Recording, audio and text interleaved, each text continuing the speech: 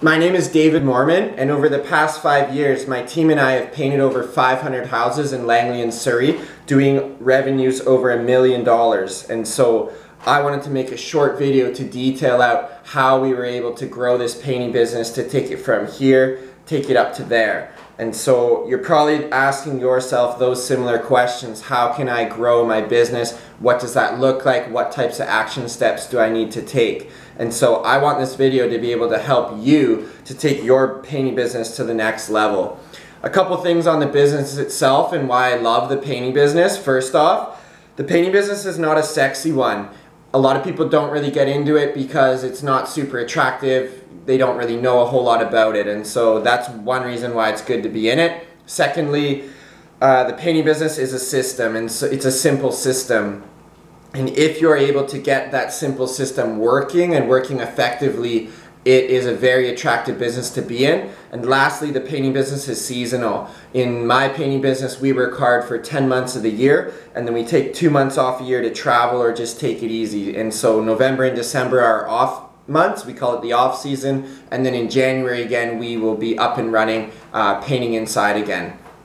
And so those are just a couple key things on the painting business itself. To dig in further, it's important to understand how this business is split up. And so it's basically, you can divide a line right down the middle. And so on one side here we've got sales and marketing, and on this side over here we've got production. And so both those sides are going to be able, they're going to have to meet each other as the year goes along. Obviously you're going to need jobs to run a business, but you can book all the work in the world, and if your production side is lacking, no houses are getting painted, you're not really running a business, you're just booking a whole bunch of work. And vice versa, if you don't have enough jobs, you've got guys standing around ready to do the work, they're not going to stick around very long if you're not giving them lots of work. So first of all, we'll talk about marketing and sales. And so it's important to understand that your leads you get, so basically prospective customers calling you, you reaching out to them, they're interested in painting,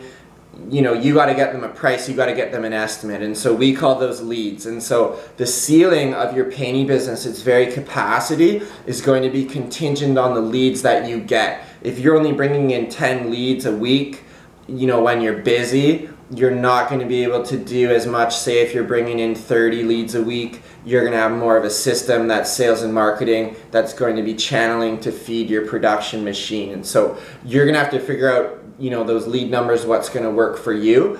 I know for us, a big thing for getting leads, a big way to drive leads, we do a few different tactics, but first of all, we run a door-to-door campaign. And so we're going door-to-door starting even in January when it's snowing. We're knocking on doors, we're saying to the homeowners, hey, we're here, we're in your neighborhood, you see us every year, we're giving out free painting estimates. And so it's very important that homeowners recognize your, you know, your business, that you're front of mind when they're thinking of painting, and a way to keep that up is through a door-to-door program. And so when you have employees, staff knocking on doors, it's important to pay for performance. And so for us, we pay $15 for every lead that our marketers receive. And so that's a good way too for marketers to keep motivated, in that the more people they can get to sign up to get an estimate, the more money they're going to be making. Further to door-to-door, we also run on a bunch of signs, and so we'll have signs up in the neighborhood where we're working, and then we'll also run out flyers, hang them on doors, and then two other things. It's very important in 2015 to have an online presence, and so you're going to want to have a web page where homeowners, you know, prospective customers can find you. And then lastly, a huge thing in the painting business is just referral. We get over half of our business just on referral, and that's friends, that's family, that's neighbors.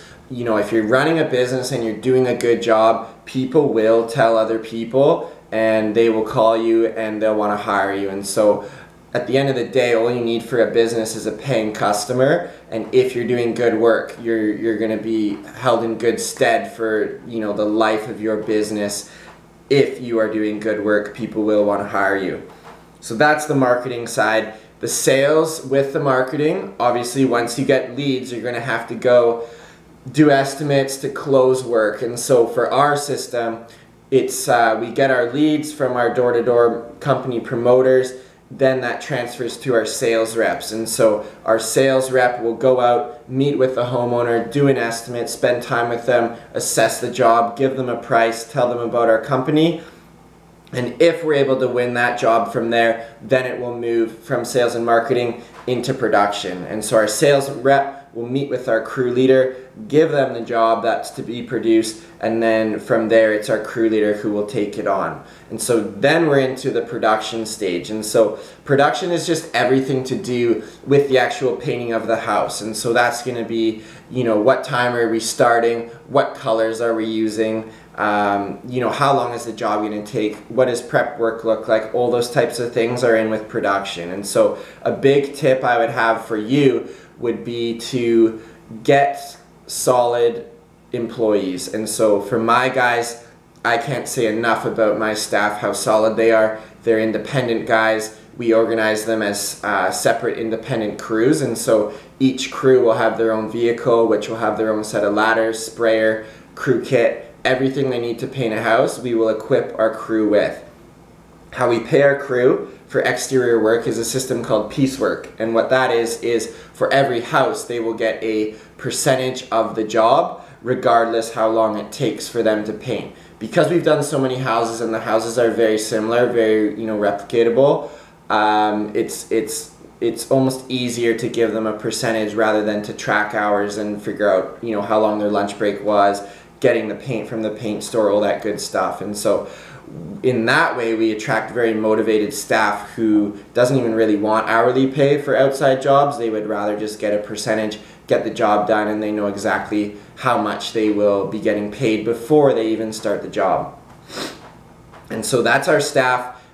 This year we're organized in about 6 to 7 teams across Langley and Surrey, each doing exterior and interior work. But we table our interior work for the winter months, September, October, and then January, February. Those are our big interior painting months. And so that's what we're looking for staffing. We call those self-sufficient crews.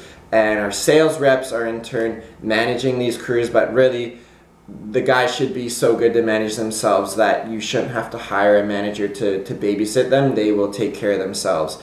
Once the job is done, our crews will walk around the homeowner, around the house, make sure everything's looking good, and then the homeowner will leave a check with our crew leader when the job is done, and then our sales rep will come back, follow up with the homeowner, bring them a bottle of wine, and get them to fill out a review if they're able. The reviews, guys, in the painting business are just huge. If you can get solid customer reviews to tell other customers, get those up online, you'll get a steady traffic of leads coming to you that will just keep you going in business long term.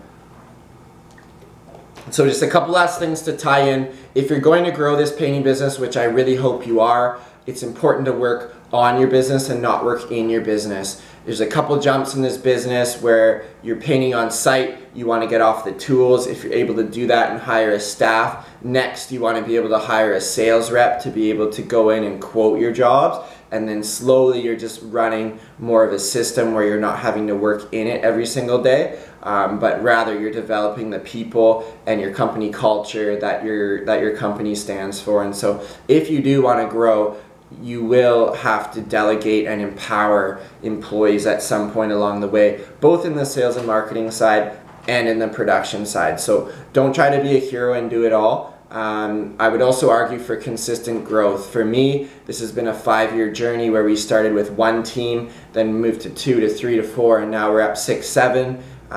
Don't try and go 0 to 15 painters overnight, because you're just going to fall flat on your face. And so I'm a big fan of consistency and taking small action steps every day to get closer to your goal, and that way your change is just more sustainable and you're able to see it over the a longer course of time.